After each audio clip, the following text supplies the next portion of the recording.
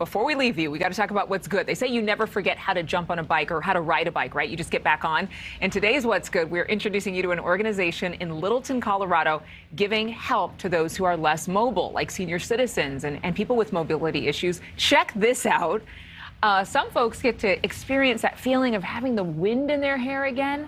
Joining us right now, Barb Lotes, co-founder and CEO of Cycling Without Age Littleton. Good morning to you. Good morning. Thank you so much for having me on. Well, I love your enthusiasm, and I love the images that we're seeing, the videos, because the truth is some people can't just get on their own two wheels, but they can get on a trishaw. So what's a trishaw, first off? So trishaw, this started in 2012 by Ollie Kosak in Copenhagen, and his whole view was, how can we get people out in nature, socializing, and having wind in their hair? And so we get these actually from Copenhagen. People say it's a rickshaw.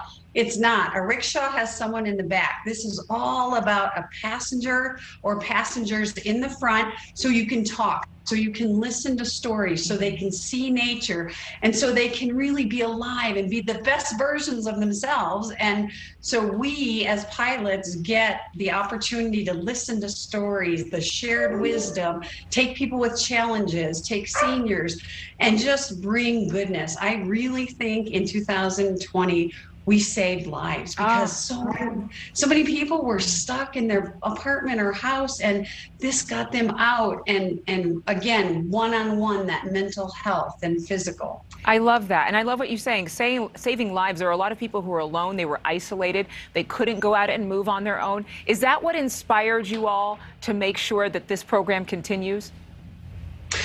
Absolutely. I started volunteering in Lakewood. Gary Hardy started that chapter.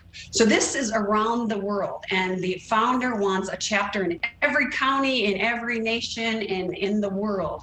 And so we're just one of many hundreds of chapters, they're called, Cycling Without Age. We just do it differently. Most of them are out of a skilled or an assisted living facility. But when I started this with some co-founders, we said we need to invite the community in.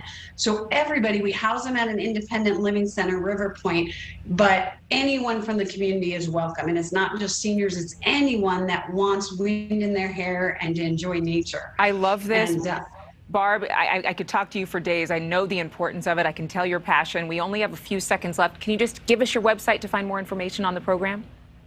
CWALittleton.com. All right, Barb, thank you. And hello to your little dog friend, because he's very excited that you're on TV. Thanks so much. Thank you so much for watching. Make sure to click on the red subscribe button below so you can get more of NewsNation's fact-driven, unbiased coverage.